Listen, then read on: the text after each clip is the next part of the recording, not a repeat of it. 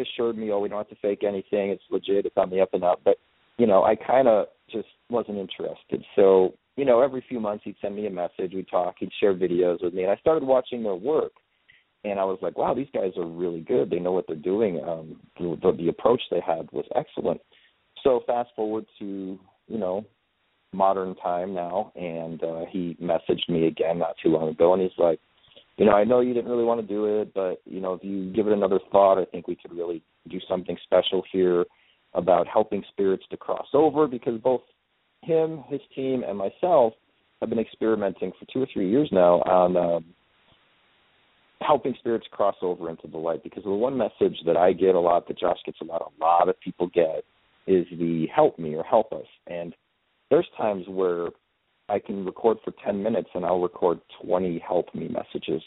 So I would start asking, what do you need help with? And they would never answer. As you know, sometimes you can't get the answers that you really want. Exactly. It's almost like there's things they can talk about and things they can't talk about. It's really bizarre. But eventually I got a couple replies talking about they needed help with heaven or finding the light. So I went out and I looked for books on this subject, and I found a couple things, and I read them, and I started to experiment with techniques. And when I started doing this, I remember the first or second time I tried it, there was a spirit named Billy who would always come through. And over several sessions, it took that many for me to realize he was saying he was a child, and so that he wanted help to cross over. So I did this experimentation, and other spirits were thanking me for sending him home, as they said, and they said it worked, But then, a couple months later, I kept getting Billy coming back through. Now, was it the same Billy? I don't know. But it was fascinating that this could even be possible. I mean, even if there was a 5% chance that this was real and working, to me that was enough to make it worth it to try, because I could imagine if I was a lost soul who for some reason or another didn't cross over, and there's many theories on that, whether that's they chose to stay so they can be with their loved ones, or they were afraid to go into the light because they didn't want to be judged, or they just missed the chance. So there's a lot of theories. There are also theories of these are criminals and bad people and they're not supposed to cross over.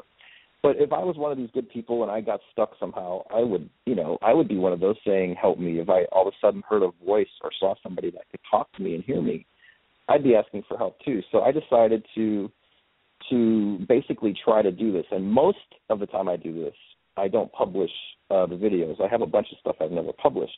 Some of it's pretty fascinating. So Josh, back to the whole paranormal thing, we're like, let's focus this documentary on something nobody's really done that we've ever seen, and it's helping spirits cross over. Instead of going out looking for demons, we'll go out and try to find these spirits who are looking for help and try to use these techniques we've been trying to perfect to send them, into the light. And so we went out, I flew out to Palm Beach, and I did some work with them, and we got along really well.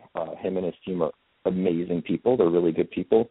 And we hung out for 2 or 3 days, and we filmed a little promo for a Kickstarter. And we put the Kickstarter campaign up, and as of today, there's only a week to go. It doesn't appear it's going to be funded because we did have a pretty lofty goal, because we were using, big-time film crew, editors, all kinds. It was like the real deal. It was going to be for theaters, and he already has connections to get that done. So we do have the Kickstarter up with 7 days to go. And like I said, I really doubt it's going to get funded. But I was just talking with Josh yesterday, and even if it doesn't get funded, we're going to do something. It might not be on that big of a scale like we were planning, but we're still going to get together and create a little documentary on what we were just talking about, helping to cross spirits over. And we hope to do some pretty groundbreaking stuff in there, have some ideas. So, but if anybody does want to check out the Kickstarter, we don't get any of the funds unless the project is funded. So if it doesn't reach its goal, nobody gets charged or nobody loses their money. We don't get it. At that point, then we will just have to go out of pocket to do a smaller thing. But I'm all willing to do that because, as I said, I think it's very important. It's a passion of mine. It's a passion of theirs. And I think it's just a good thing. And I think once people start seeing this happening, and if we can get verification of it happening, I think that would just be incredible, and it would change a lot of people's views on some of this. So that's basically that in a nutshell. Basically, it's a pretty cool project. Yeah, it is, and with the stuff that the same old stuff on TV is getting to be kind of irritating. And so that's why, not that there's anything wrong with it, because that's what I learned from. That's what got me going, oh, my God, I've got to see this. Is so cool. And, so I'm not knocking any of those, but some of them are just, they need to be different. And, y'all's idea is completely different. My idea is completely different. It is hard, and I know, because let me just say that we had to do a Kickstarter, and we just started off with $1,000, and we did our first episode at Sloth, and the amazing evidence that we captured there using that was oh my God, it was just nuts. And then we've done a couple of things, and that the guys edited it and did it really quickly, and normally it takes a long time. So we had a lot of things, and we did show that at Tombstone and at, in Jefferson, so we could get feedback and say, hey, y'all need to do that and maybe do this, because all that input, constructive criticism, let me say, is very helpful. And so now we're to the point with our project to where we're waiting for approval from an investor that was interested in the project. So maybe that can happen with yours too, and I'm hoping that you guys get funded, but it's kind of like you do have to see, you do have to see what they're getting, you know what I'm saying, before they invest sometimes. Sometimes it's really hard they're skeptical about projects, yes, I know. But this project, my God, when I was watching the video, and I have a person on my team that she specializes. She actually lives in Oklahoma, but she is a part of FEAR Dallas, and she helps spirits cross over. And at first I was like, how are you going to do that? You know what I mean? Exactly. Now, how does that exactly work? Because, I don't get it. But we were at Tyler, and there was a female spirit there that was, I don't know if she was just stuck or, like I said, like you were saying, we don't really know, the actual reason why, but it was like when we walked into the room, it was really heavy. You could feel the sadness, of course, I could, and the fear of coming in and her not knowing any of those people. And then all of a sudden when my teammate came up there and she started talking to her and trying to help her and saying, I was just like, what? And then you could feel the room lift, this huge, like lifting a veil. It was just like, boom. And it was just, the room got lighter and the whole atmosphere changed. And I was like, that's amazing, what just happened? Because you can feel it, that's amazing. That happens with me a lot too, where you, like you just described, you walk in and you feel that heaviness, that thickness, you feel it and you sense it, and then like you just said, it just felt lighter, and it's just like a whole shift that happens. It's really bizarre, but it's real. It happens, and it's all unexplainable to us, but it's fascinating. So I think that's one of the things that drives us to do it. Like, what's going on? Because as humans, we always want answers about things, and I don't think we'll ever get the answers of what exactly happens when we die, but, we can get a little bit closer. We know that there's something out there, for sure. Definitely. That's we've learned that. So that's for sure, and we've learned that a lot of them are willing to communicate if they just were being, able to be heard, and that's where all your apps and all this comes in to take it to the next level. And when I was friend of my the production guys and my film crew about how Spirit Quest coming, what's it looking like? We heard anything? No news is good news. That's cool. But then I said, well, then you need to tell them to watch the videos that I just posted, because I just took Spirit Quest to a whole new level. So go on, because that portal, I treat it like a baby. I treat it like my baby. I'm like, I got to get a whole new case for it and everything, but I'm like, don't touch it, don't get near it. You know, I got all the things set correctly, leave it be, and awesome. I will take that sucker everywhere. I've been asked to demonstrate it at Gulf Coast Paracon in Biloxi in September. So cool. Yeah, so I'm like, well, I hope I can do it justice. Oh, you can. But, yeah, the videos, I mean, there are so many of the FEAR fans that are saying, oh, my God, I've been a fan of Steve Huff and Huff Paranormal, and I watch all his videos and what amazing evidence and you know, all that. And I just can't believe some of the stuff that you get. I know. I can't believe half of it. Sometimes myself, I'm like, what? And I'll run into the other room and I'll tell Deb, you have to hear this. You know, I'm so excited. Because when you get that, you know, when you're doing the evidence review and those times where I'll record a session and I'll be like, I don't think I got that much, you know, and then I'll play it back. I'll put on my headphones and I'll listen and I'll be like, what the hell's going on? I didn't hear that in real time.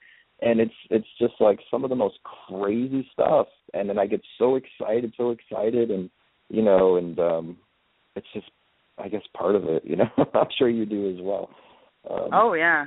But it's so cool. I mean, just to know that you're, you know, we can't say 100% who or what we're talking with, but just the fact that we are definitely communicating with something we cannot see, but something of intelligence, something that says they're ghosts and spirits, you know, something that talks back to us, something that seems to relate to us and relate to things that they used to have. You know, I get many times they're talking about that they miss food or chocolate or coffee, smoking, things like that. So all the evidence leads to that these are ghosts and spirits, which is just amazing. So. Well, yeah, and the things that they talk about too, you know, is so funny because they do miss different things. And you know, I have a family member that lost her husband, and you know, we were going to get a reading, and she was nervous about it because she was afraid that when he came through, he would be angry. And I said, honey, if he gets a chance to come and talk to you, I really doubt that he's going to waste that opportunity to be angry of any kind. He's probably going to say, I love you, I miss you, something of that nature. But I doubt very seriously that he's going to come through the one chance he gets and go, what the hell is wrong with you? You know what I mean? So yeah, I know. I really don't think that's the case. But some people do get afraid of contacting the other side, you know, just like they do with the Ouija board, you know, and things like that. And it's about educating yourself. And that's kind of why I'm so glad you're here on the show, because people do get afraid. Like some of my friends will, like I have one real friend that I've had for like years and years and years, and her dad's a preacher, and she texts me and she goes, girl, what are you doing? You are talking to spirits. And I'm like, that's exactly what I'm doing. And she goes, that's scary. Why do you do that? Oh, my God, I'd be so afraid. And I want to try to put those fears for people kind of to the side and let them know that not all spirits, I know they've watched a lot of probably movies and things like that, but don't you find spirits a lot more, I don't know, loving and willing to communicate instead of being ugly? I do, definitely. There's, you know, I get that all the time as well. Like, well, I get the range. I get the people who are too afraid to try it. Some people get afraid of watching the videos. Some people say, I'm going to hell because you're not supposed to do that. You know, there's a whole range of emotions that people have on this subject. But my experience is that 90% of the time, maybe even a little more, it's positive. They're respectful to me. Now, there are times that creepy things come through. And, you know, in the beginning, I got a little scared because it's your natural reaction when you're not used to doing this.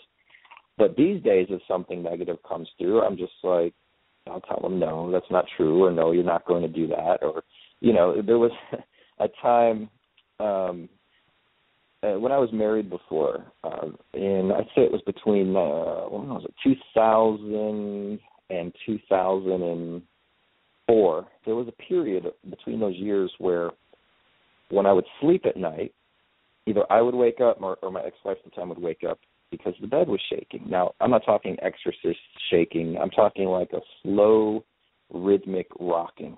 And usually she would wake up and she'd be like, why is the bed shaking? And this was a time when I wasn't active in paranormal. I wasn't actively in it. Though I was doing EVPs here and there when we'd go, like Queen Mary, I would do some EVPs for fun.